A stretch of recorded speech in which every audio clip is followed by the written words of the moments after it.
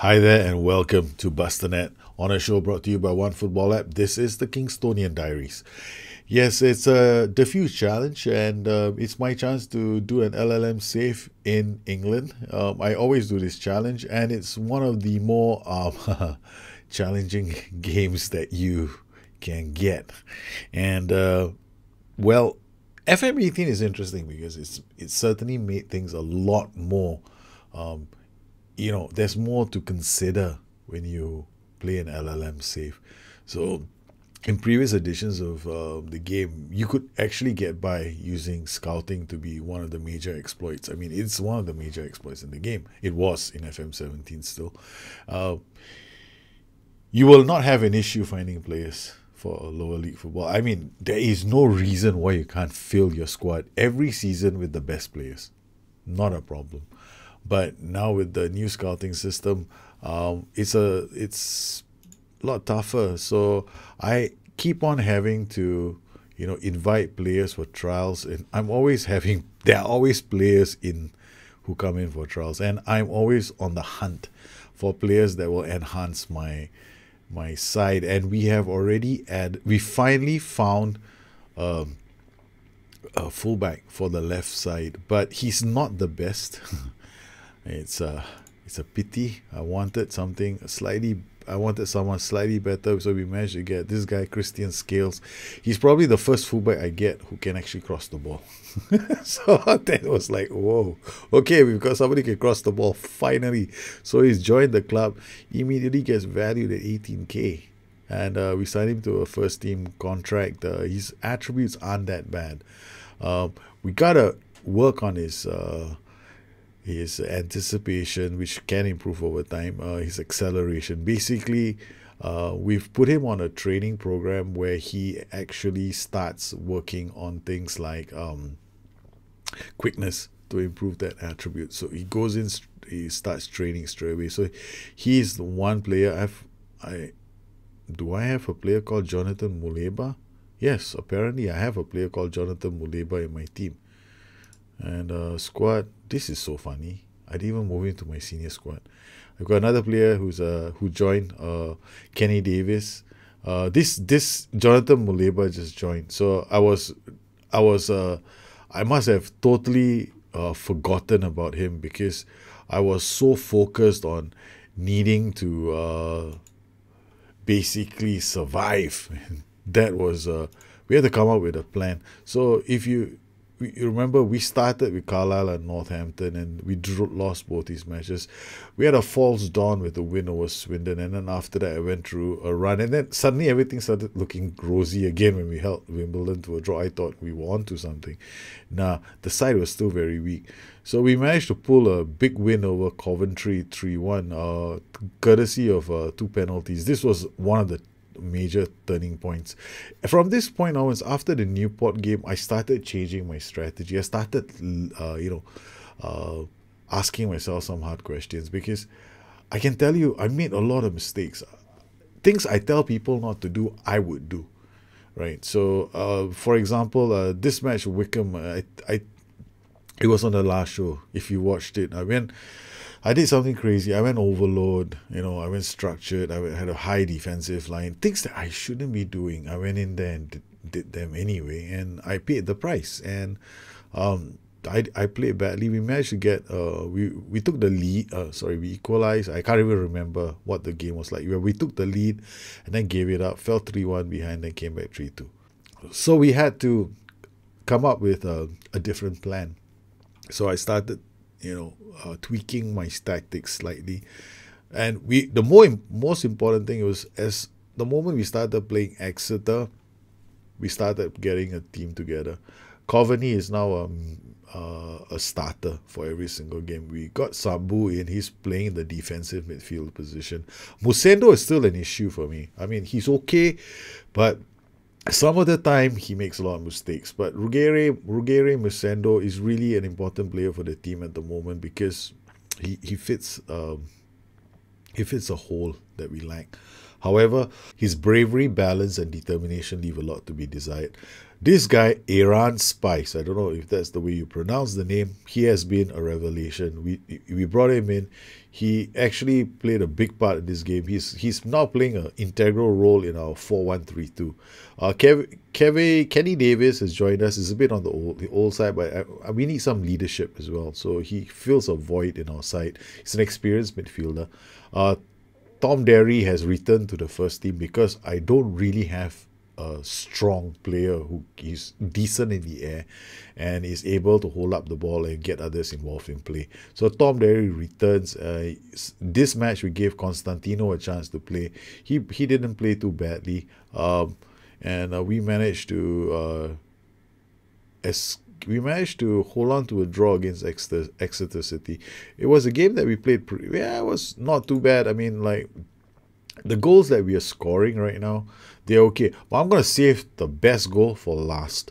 So here, they attacked us. Derry drops, gets Spice involved. Look at how Spice, then Musendo, Gogonas, Derry back. Gogonas, one long cross. It gets cleared. Then they try to build an attack up.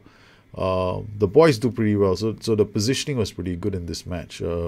Cannon played it out to Hamblin. And then Gogonas from the back to the keeper. The keeper plays it to Garnett. Watch what Garnett does. Right over the top. And we went in there. And I was like, yeah, we got one. So we got the early lead, but we couldn't hold on to it. But then this was the match against Barnet. Barnet was a game where everything changed for me. Because several things happened in this game. The first thing was I'm still having trouble. This was the point where we're still having issues with the left back position. So I'm now retraining Garnett as a left back. And we did okay. Yanis Constantino again scoring. He's beginning to score goals, and that's good news for us. Long ball, Derry's jumping. He uses his head, drops in for Constantino. Simple football is the way we play our game.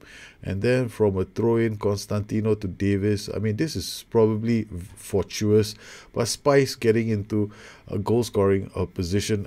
This was actually, honestly, the best thing that ever happened to me. I was so happy because this was our first home win of the season after 10 games. It's bloody unbelievable. It took me 10 games to win a home game. But then this was the match. Okay, so I went into this game, Cambridge against Kingstonian. I'm playing my 4-1-3-2, and I decide, okay, fine. Away from home, I've got to be a bit more disciplined. I've got to have that. The players have got to be disciplined. They've got to stay to their positions. Okay, fine, we did all that. And played quite well, actually. We took the lead through Rugari Musendo. I think this was... I can't remember how this goal was scored, but I think it was from a throw-in, Scales to Spice to Davis to Sambo, and Musendo smashing it home. I think this goal looks very familiar, doesn't it? And then the second goal, now this second goal was a beauty. Tom Derry, and we have to watch this. I want to watch this on TV mode. Okay, so Besson plays the ball up. Derry heads it down. Sambo to Spice. Look at what Spice does. Musendo, Derry. Look at what he does. Because I add a move into channels, right? Check him's channel running. Boom! And he gets in. It's right through the middle.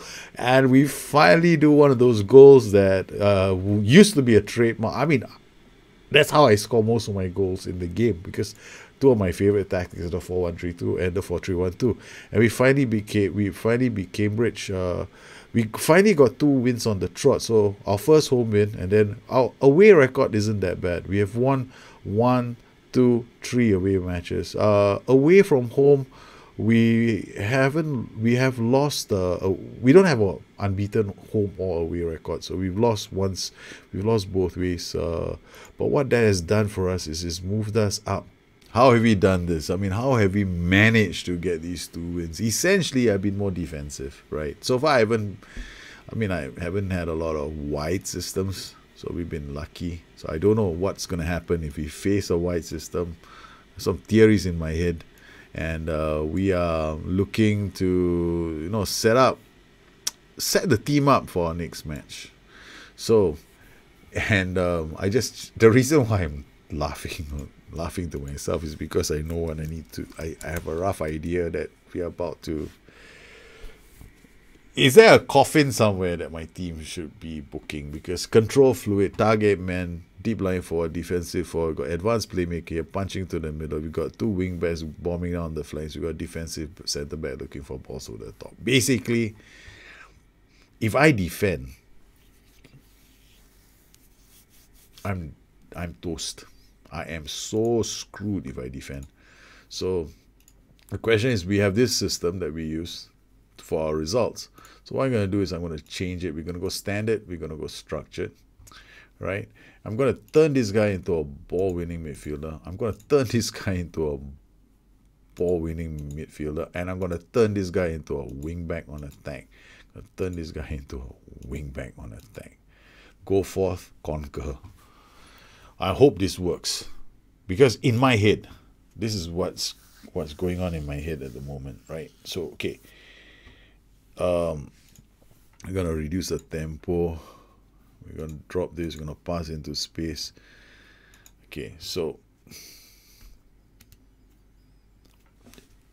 in my head, how the game plays out is they've got these three strikers bombing forward, attacking, and they're going to have two complete wing backs. Now, if I sit back and defend, those complete wing backs are going to be in my half. Then I'm basically creating 2v1, so plenty of happy crossing opportunities. Now, if I sit back and defend all the way, then that's what's going to happen. What if I come out and attack? Then I put pressure on the wing backs. That's one way of looking at it. So I know it's not ideal. I mean, probably we still get hammered, but at least we get hammered fighting the fight. You know, we didn't go down. We did not give up. Yeah, so I'm putting Goldberg and Penfold, Spice, Musendo, Davis, Sambu, Johnson, Garnett, Govney. I've gone with Garnett instead of Odofin, which is, I mean, a bit of a risk actually. But Odofin is going to be on the bench. But I want Garnett because Garnett has got better positioning.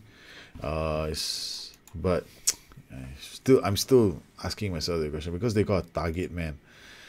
But seriously, if we end up in a situation where the target man is dictating play, then we are in trouble anyway. So why the hell should I worry? So here we go. We'll speed up the highlights because this is going to be a quick match. I'm going to lose 5-0 and that'll be the end of it. So, we're in their half. That's a good sign. Johnson to Spice to Sabu. But it's also bad news for us because if this is what's going to happen, the transition is going to happen and they're going to get away and they're going to get near the box and they're going to cross. Ooh, but it goes straight to our keeper. So, yeah, we have to be optimistic. We have to try our best. Goldberg can't get to it. Colgate to, oh yes, there's one thing I did not do. No wonder there's a slight difference. I need to push you further. Okay, you get up there, you get further forward, so you can put some pressure on their back line. Oh man, mistake. This could be disastrous. Yes, we're a goal down.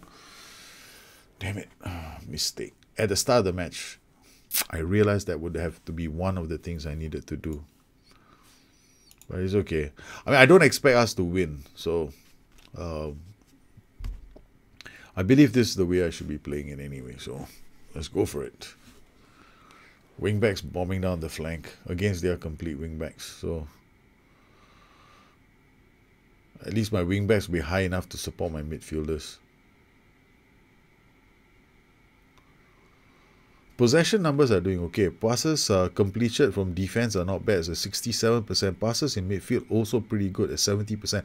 It's not that bad. We're doing all right. And the numbers are showing that we're doing okay in terms of fighting the fight, right? So keep it up, boys. 66% completion rate, 60% from passes from the defenders to midfield. That's not too bad. Muleba to Spice Boy. To Johnson. Oh, Johnson is in a dangerous position. Crosses. Goldberg! Yes! Goldberg scores the equalizer. Ooh, I want to watch the highlight of us scoring. Johnson free. This is what's going to happen when you have complete wing backs in a rather because they are complete wing backs. The system is playing on control, right? So they're going to be a bit more aggressive when it comes to closing down. So I can expect them to give us some space. But we also have our own issues as well. Penalty. Oh man. Okay, we're gonna lose, right? So let's have fun. Riley, save this. Oh no, doesn't. It's 2-1. Crew 2, Kingstonian 1. But it's a decent fight. I'm making a fight of this, so it's not too bad. Okay, Edison Garnett is the light. I brought him on for this match and he's screwing things up. 6.1. So you're gonna have to go. Neil Odofin will have to come on in the second half. Sheesh. Looks like I made a bad move with Garnett. Tilly to Songo. Songo to Tilly. Johnson reads that brilliantly. Rosler. Riley. Back to Rosler. To Griffiths. Griffiths to Riley. Riley out to okay. They're doing okay. Coveney looks for the counter. Yes! That's why Spice had to get further forward. Damn it. Oh, this is good work. Muleba. Oh, his cross wasn't good. See, damn, my mistake at the start of the damn game could have cost us, because it's a small little thing, but it plays such a big role. I mean, big part of how we're supposed to attack. It's okay. It's all right. Shit happens. Passes from defense now not doing so well. 52, because I suspect it's got to do with Odofin as well. Odofin isn't very good at passing the ball compared to Garnett. Garnett is much better. Kenny Davis is 6.4. Okay, hold on a minute there. Musendo will come here now. To Davis, to Penfold. Ooh, come on. Muleba wins that, but not enough on it. Muleba is running back like a mad. And it's a third goal from Crew. Yeah, it's a good goal. I mean, we do expect goals like that to happen in this game. Tilney, Guy, Davis does well. Oh, Coveney, out he goes to Penfold. Penfold, what a pass of Goldberg. Goldberg cannot finish that, but still, it was a good performance. I mean, 3-1. We just needed that one, just a few more, just a bit more speed in one of my players would have been enough. Spice, small little things here. It's not a major thing, but small little things here and there could have helped us out. But not happy with their performance. We lost to Crew 3-1, and this was what would have been how I played my 4-1-3-2 against superior a team that is playing a 4-3-3. But Crew, well, they played well. They had the players as well. I mean, look at some. I mean, their players are all a lot better than our players. Composure 12-16 for a central defender. My central defender's composure is like 8. And Coveney is 9. Yeah, they're young. They got a player on loan from Bournemouth. Man, I wish I could. I tried loaning players, but nobody wanted to come. So a lot of these clubs have players on loan. I tried to get an affiliate club, but my board laughed it off as a funny joke. And now we have to do our best. I mean, can I make it into the promotion playoff spots? Normally there are 3 spots here now that will get promoted. So I'm cautiously, 7 points is only the gap. So we can, if we can put together a string of results. I'm still trialing players. They're still coming in. I'm still going to the scouting center. I'm still doing this offer trial. Yeah, we're still looking. I will not stop looking. And finances, we are already busting the budget already. So I can't make a wage adjustment, nothing, but we will look out for players, and if I can find them, that'll be good. But I don't know if I can sign anymore. These, or maybe these will be the ones that I have to keep. But Joe Hanks, the absence of Joe Hanks is actually telling. He was not too bad, and then well, I am a bit disappointed at losing to Crew Alexandra, but still, I know the team did okay, and it's gonna be a tough little journey up this table. We're already 12 games in. Kingstonians have lost 3 games already. We have drawn 5 times. We've won 4. If we can start pulling together a few more draws, then I could see myself pushing ourselves up. We're only 7 points away from 8 points away from the top of the table, and we are 10 points away from the bottom of the table. So not doing too badly. Well, I hope you enjoyed this edition of the Kingstonian Diaries. The next time I'm here, we'll probably be halfway through the season.